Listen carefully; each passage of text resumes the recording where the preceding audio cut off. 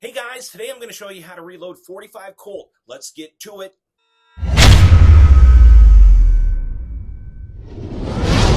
So first off, anytime I start working with brass, I like to knock off the particulates.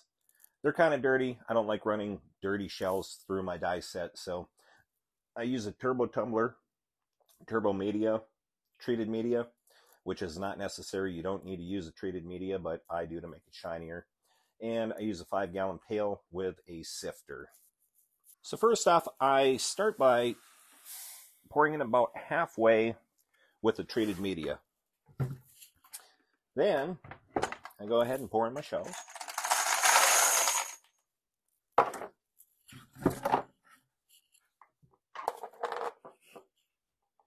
And I let this run for about 2 hours. After about 2 hours, I go ahead and separate the media from the shells.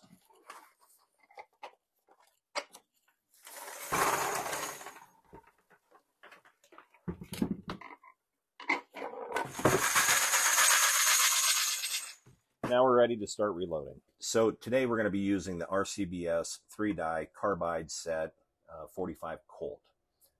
It suggests using a number 20 shell holder. This kit comes with 3 different types of dies. Your resizing, depriming die, your expander die, and your bullet seeder and crimping die. It also comes with 2 different types of seeder plugs. One's for flat nose and one for round nose.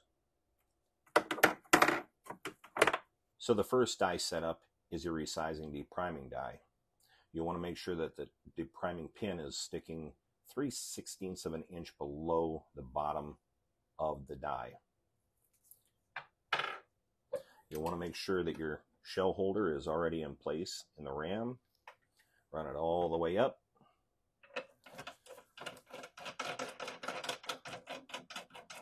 Screw the die down until you feel it touch the shell holder.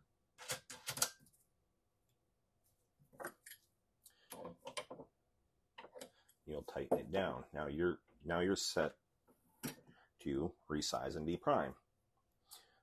Then you'll take your shell, place it into the shell holder. Since these are carbide dies, you don't need any type of lubrication. Straight wall cases typically don't need lubrication, so we'll just go ahead and put that in. Run a few shells through.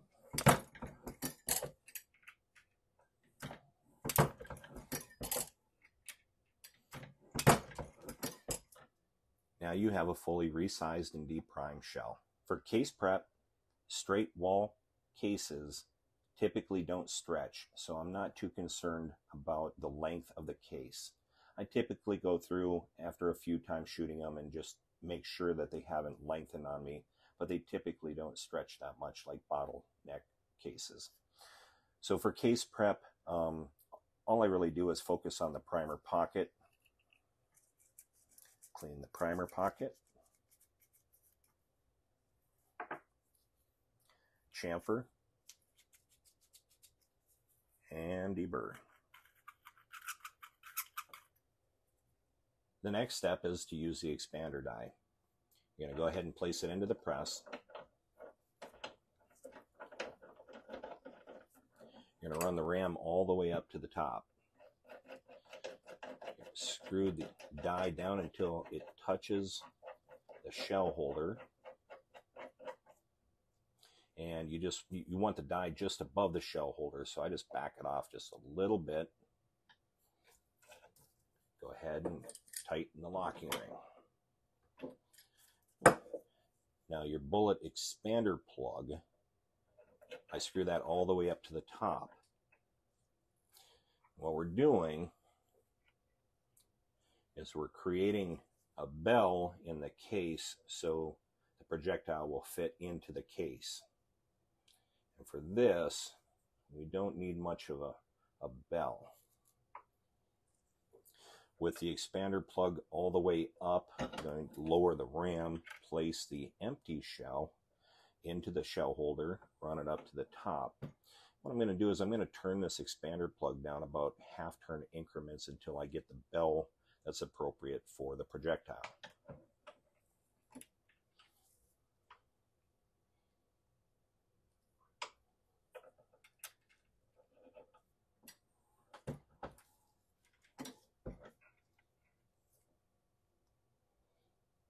Now we have a perfect bell, so the projectile sits into the case nice and easy, so it doesn't, when you go to seat the bullet, it doesn't shear off the sides of the bullet while seating the bullet into the case.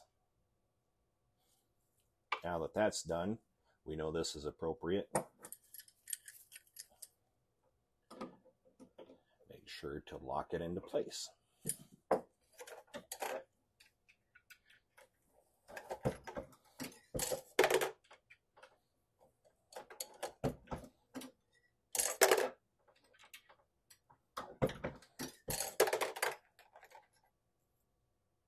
Now we're going to go ahead and prime our shells. These require large pistol primers. I already have them in the primer holder. I've already gone through a few of these today, so I'm going to just use up what I have in here. I like to raise this so I can actually see that they're not upside down. So I raise it up, place the shell in. One safety piece of advice is don't put your hand over the case mouth in case there is detonation.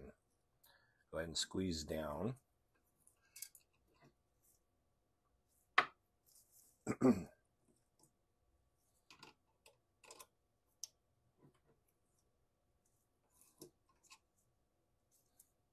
now you have your primed shells. For those of you that cast your own bullets and do powder coating, I'd really appreciate it if you could drop a comment below and let me know how you powder coat your projectiles. I have a couple of thousand of these. I'd like to make them look a little bit more presentable than this. So if you have any tips or tricks, please drop a comment below. Today we're going to be using the Lyman 50th edition reloading handbook. I've recently been gifted 250 grain Lyman cast bullets from my father-in-law. So we're going to go ahead and reload these today. All right, so on page 453, 250 grain cast bullet should have a cartridge overall length of 1.57. We're going to use tight group today. The starting grains is 5.6. The max is 6.2. When you're working up new loads, you want to start at the starting and go up to the max. Somewhere in between, you'll find that sweet spot for yourself. All right, so I've already loaded my tight group into my powder thrower. I have my scale zeroed out. So now we just want to make sure we're within that 5.6 to 6.2 grains.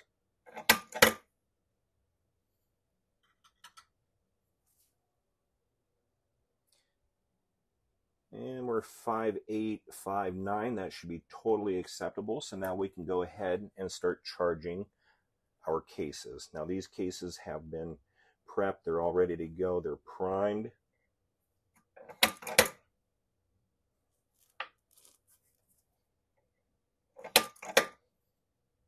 Now, one thing I like to do after charging the cases is just make sure that the powder is in there. The worst thing you want to do, especially with a revolver, is have a squib load. Now we're ready to place the projectile. So for the bullet seeder and crimping die, I like to start off by just taking out the bullet seeder. For this project, we're using flat nose projectiles, so I want to make sure that I use the flat nose bullet seeder. What you'll want to do is take your case that's been primed and charged, place it into the shell holder, run it all the way up to the top. Take your die and you'll screw it down until you feel it touch the case mouth. Once you feel that,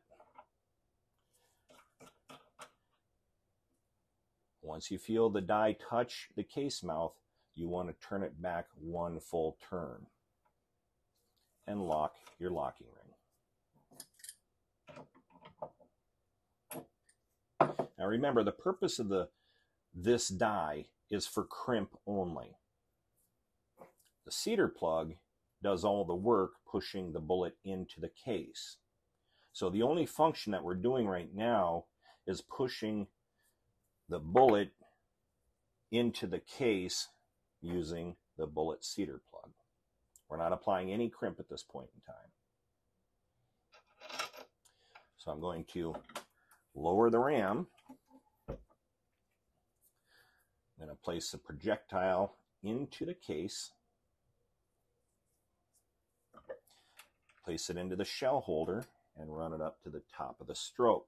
Now, in order to get it to the appropriate length, we're just going to incrementally turn the bullet cedar plug down until we push that projectile into the case to the measurement of 1.57 inches.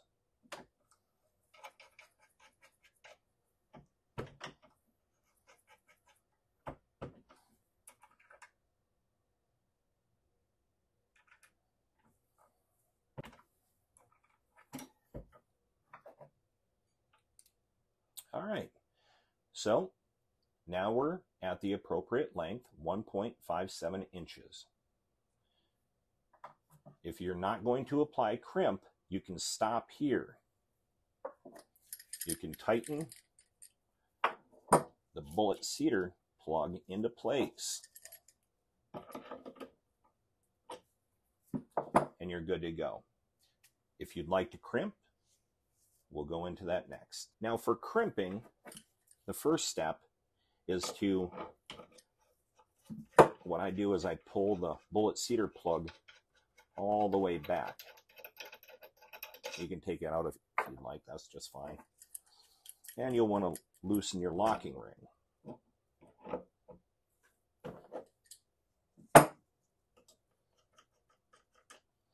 Now remember when I said that this die, the only function it really has is to crimp.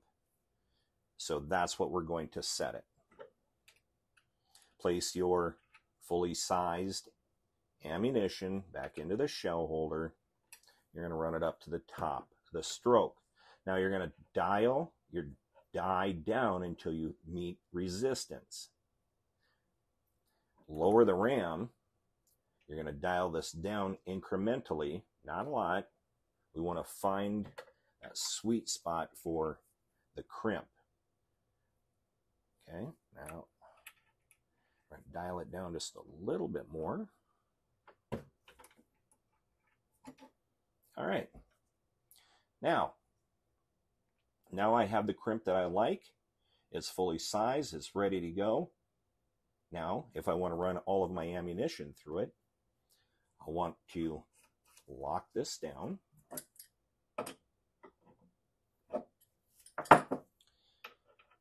Place the bullet cedar plug. Stick your cartridge back into the shell holder, run it up to the top, and now you're going to run the bullet cedar plug all the way down until you meet resistance. Once you meet resistance, you have your locking ring already set. Your bullet cedar plug is pushed down to the projectile. You're going to lock this down.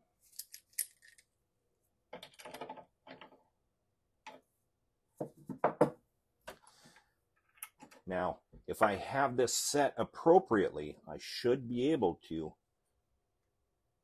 seat and crimp my bullet all in one stroke.